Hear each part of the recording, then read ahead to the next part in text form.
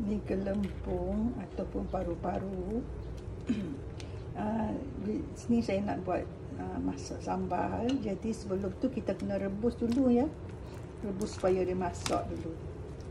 Dah masak rebus semua tu, baru kita potong.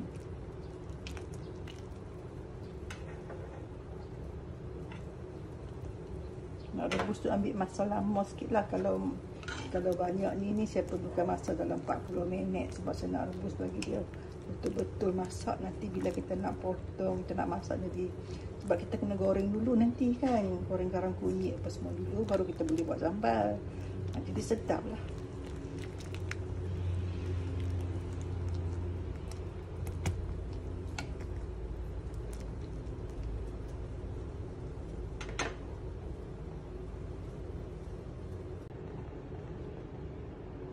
Mula-mula kita masukkan minyak dalam kuali.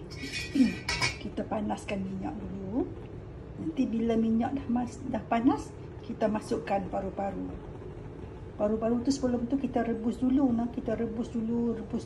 Kalau 1 kilo paru-paru, rebus dalam masa 40 minit. Biar dia mengecik, biar dia kecil tau. Sebab paru-paru ni sebelum rebus memang dia besar. Tapi bila kita dah rebus, dia akan mengecil. Kemudian bila sejuk, barulah kita potong-potong. Kita potong besar-besar tapi nipis-nipis. Kemudian kita panaskan minyak. Kita ubah garam kunyit atau masukkan gula sikit. Kemudian kita gaul-gaul ke. Kemudian panaskan minyak dalam kuali. Minyak panas, kita masukkan paru-paru tu. Kita goreng dulu. Kemudian baru kita masak sambal. Baru dia sedap. Okay, sekarang ni minyak dah panas. Jadi saya nak masukkan paru-paru.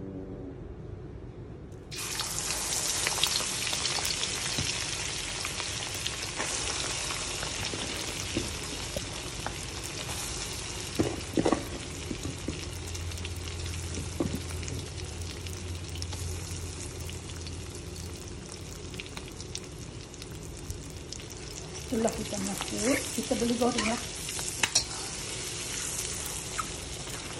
Goreng sampai dia agak garing lah ya. Sampai dia agak garing. Jangan sampai dia kering sangat ya. Jangan sampai dia kering sangat. Kita goreng sampai dia garing. Baru bila kita masak nanti dia jadi sedap dan dia tak akan berbau ataupun rasa yang kita tak sedap nak makan.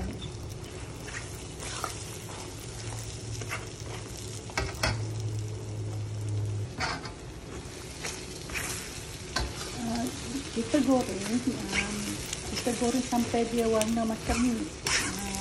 Bukan dia hanyut, bukan dia garing, tapi tujuan kita menggoreng ialah supaya dapat warna macam ni. Sebab nanti bila kita buat masak sambal, dia akan jadi sedap sebab dia telah digoreng, akan bau minyak goreng tu, dan rasa dia pun akan lebih sedap lagi berbanding jika tak digoreng terus dibuat sambal. Macam ni sedap.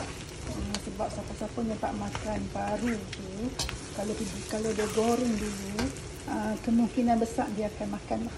Sebab macam saya, kalau kata paru tak digoreng terus dibuat sambal, memang saya tak makan sebab dia masih ada lagi rasa bau dan rasa dia yang tak berapa nak sedap kan. Jadi saya gunakan teknik menggoreng dahulu. Goreng dengan kunyit dulu.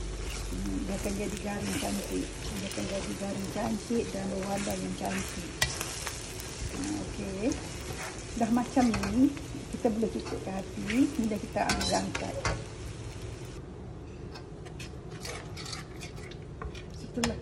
Setelah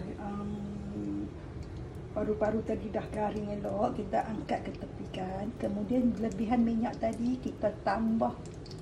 Lebihan minyak tadi biarkan, kemudian kita tambah minyak ya, tambah minyak banyak sikit macam ni. Kemudian bila panas, kita masukkan cili yang kita nipis tadi.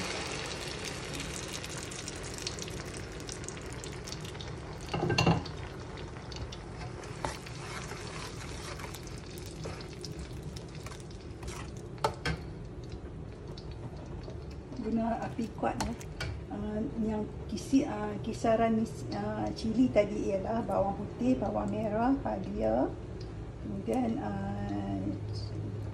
cili kering, cili merah, cili hijau. Saya campur dua cili merah dan cili hijau ya. Kalau ada cili hijau pun boleh, cili merah saja pun boleh. Cili kering kena ada. Kemudian masukkan tomato, kisar tomato 2 biji. Kisaran tu jangan halus ya, kisar kasar macam ni. Tomato tu lepas kita kisar semua bahan tadi, kita angkat dulu, kita tepikan. Tomato tu kita kisar asing, sebab tomato kalau dia masuk sekali memang dia akan hancur lah.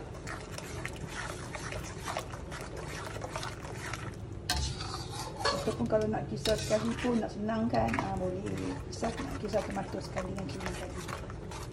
Kemudian kita tumis lah, kita tumis sampai dia masak cantik lah.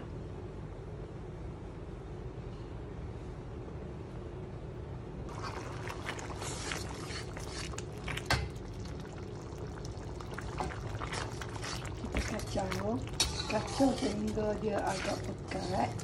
Kemudian nanti kita masukkan garam, gula, dia masukkan sedikit Ajinomoto atau apa rasa, atau kemudian masukkan, jangan lupa masukkan asam putih 1.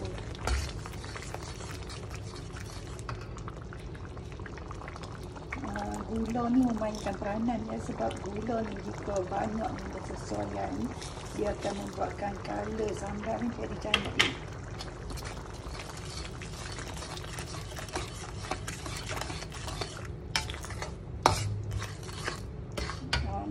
Jika guna cili kering dan cili merah, dia akan jadi warna merah yang cantik lah. Tapi yang ini secampur cili hijau ya.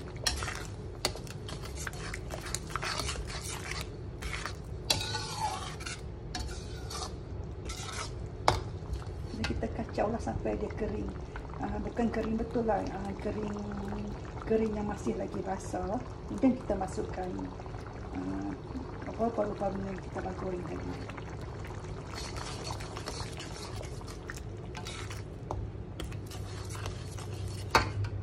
Kita biarkan. Sekali-sekali kita kacau, takut dia hangus.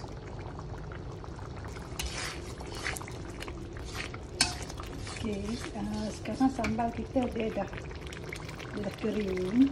So kita boleh masukkan potong tadi ya.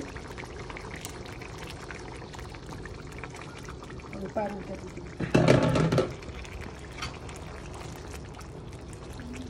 Kemudian kita boleh kacau lah, dan kita biarkan dalam 10 minit supaya dia dapat meresap masuk semua sambal-sambal tu ke dalam paru-paru tu, barulah jadi sedap.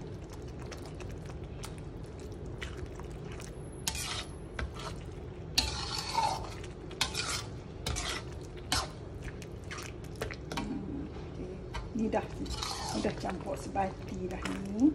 Dan kita kacau lah sekali-sekali ya. Perlahankan api supaya dia dapat merenek cantik. Biar dia merenek ya.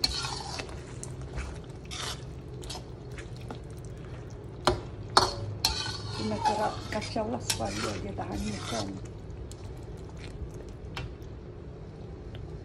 Dia lama 10 minit ke, ataupun sehingga dia kering cantik, baru kita angkat.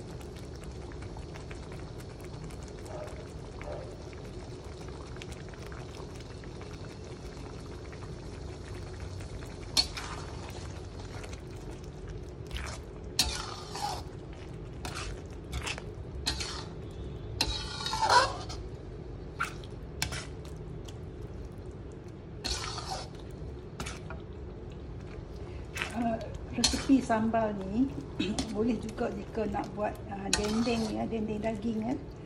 Nak campur daging dengan paru-paru pun boleh. Tapi kena digoreng dulu.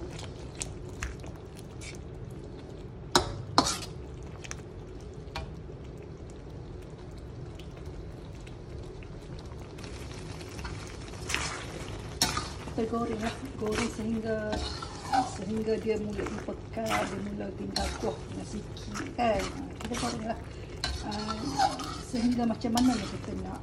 Atau kalau kita nak kering, kita keringkan lagi. Kalau kata kita nak bagi ada kuah sikit, kita tinggalkan dia berkuah sikit.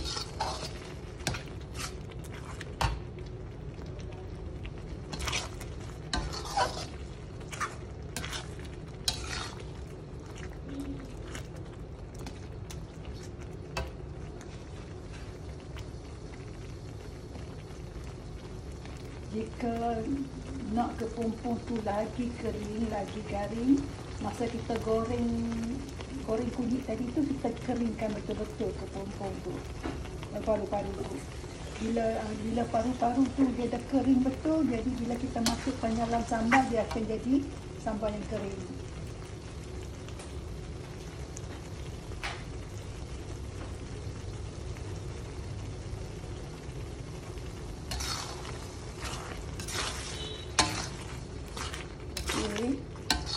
Dia dah kering ya. Okey, dah siap. Okey.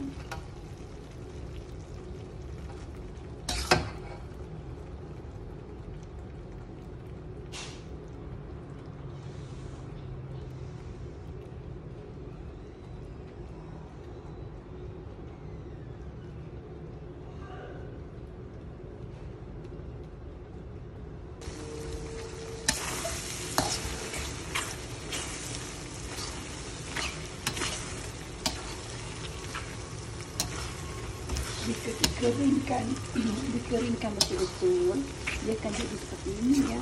Yang ini lebih sedap lagi. Keringkan air dia betul-betul.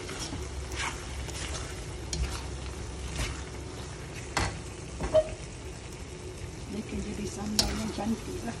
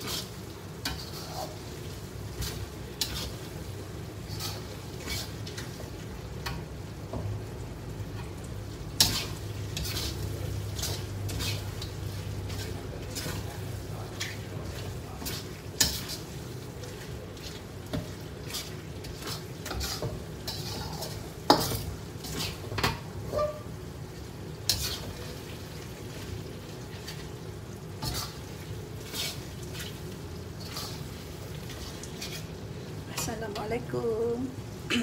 Ini saya buat sambal dendeng paru-paru ya.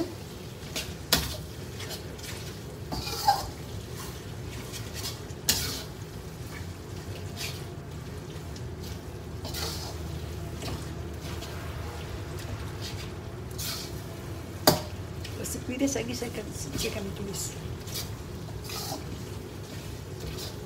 Di paru-paru ni kita rebus dulu, kemudian baru kita potong, kemudian kita gaulkan garam kunyit, kemudian kita goreng. Bila dah goreng tu kita angkat, kita masukkan minyak balik dalam bekas minyak yang tadi, kemudian kita tumis bahan-bahan kisaran.